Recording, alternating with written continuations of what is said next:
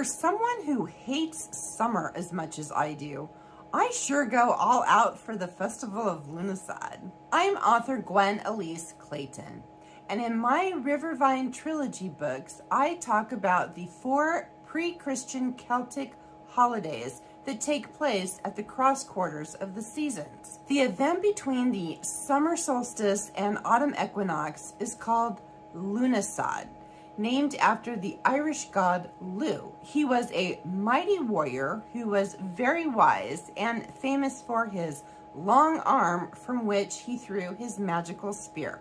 It is also a celebration of the first harvest of the season. The stars of this show are usually grains, berries, honey, and whatever else might be in season in your neck of the woods. When the Celtic lands became Christianized, the holiday was renamed Lammas, the Old English word meaning Loaf Mass, and was a time to bless the first loaves of bread of the season. The holiday is still celebrated by Wiccans, Druids, and other neo-Pagans. And although the actual cross quarter of the summer solstice and autumnal equinox is August 6th, most celebrants use the Gregorian calendar and plan their festivities around August 1st or the closest weekend to it. In this week's episode of the Rivervine YouTube channel, we'll be taking a field trip to West Virginia, where we will visit the Glade Creek Grist Mill inside Babcock State Park.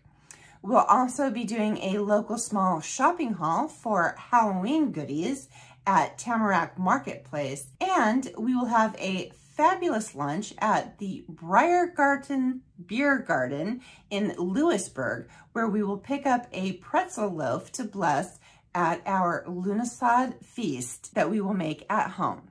Stay tuned, it's coming up. Our day started with a local small shopping haul at Tamarack Marketplace in Beckley. This is the ultimate site for all things made in West Virginia. There's artwork, books, sundries, wine, beer, and fiestaware. So first we have the Ghosts luncheon plate. This was the very last one they had. And the matching tapered mug. And the mystical Halloween pattern luncheon plate. This was the only, there's 3 different designs for their mystical Halloween pattern, but the only one that they had available was the skull. That's not really my favorite. My favorite is the raven. The raven on top of the books. That's what I like. But the skull is okay, and the potions are pretty cool. But that's their mystical Halloween pattern. And then I've been collecting their Twilight series. This kind of goes with my Polish pottery that I got in Denver, and I've always loved fiestaware, so I got the bistro. I bought these bistro mugs last year when we went there the first time, and then this last trip I got these little, I don't know, saucer plates or whatever they're called, and then the luncheon plates for that. And I also picked up the Baton, I keep calling it Baton Hollow Winery. I think it's Baton Hollow Winery. They had a Zinfandel. It's very hard to find a Zinfandel out here. And I went on their website and they don't sell it on their website. So I'm glad they sold it at Tamarack. And then I got Fall Colors and Woodland Harvests by Laurel Hill Press. So that looks interesting. So I'm interested in, I'm looking forward to reading this. Then we went to Babcock State Park, where I got an exclusive interview with Brad, the new miller of the Glade Creek Grist Mill. Now this is an active mill, correct? It is still a fully functioning mill.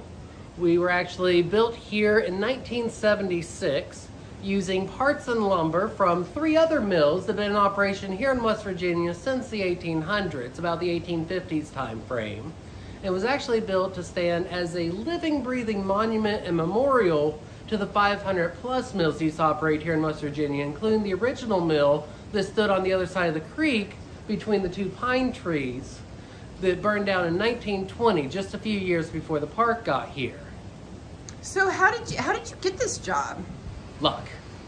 I actually started off as maintenance, and for the park? For the park itself.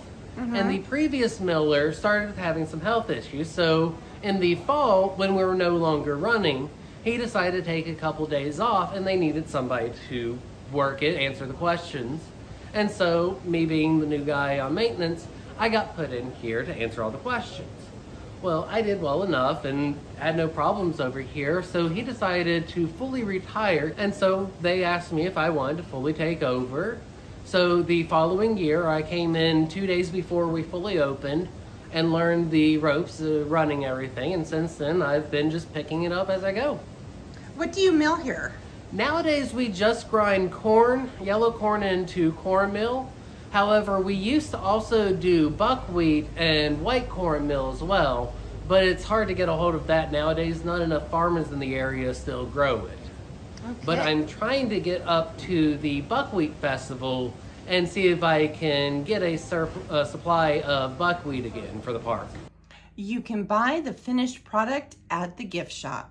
The next day, we headed to Louisburg in Greenbrier County, where we had a fabulous lunch at the Briergarten Beer Garden and went home with our Lughnasadh pretzel loaf. On Monday, August 1st, we had our celebratory feast. We're cooking foods purchased at the Boyd County Farmers Market. So we've got corn on the cob that was grilled, half runner beans with onions that were sauteed, and roasted Cornish game hen.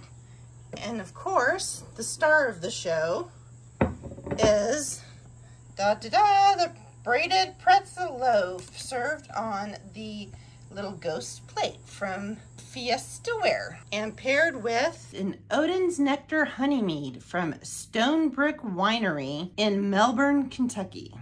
We chinged our glasses of mead to the celebration of Lughnasadh and blessed our precious pretzel loaf.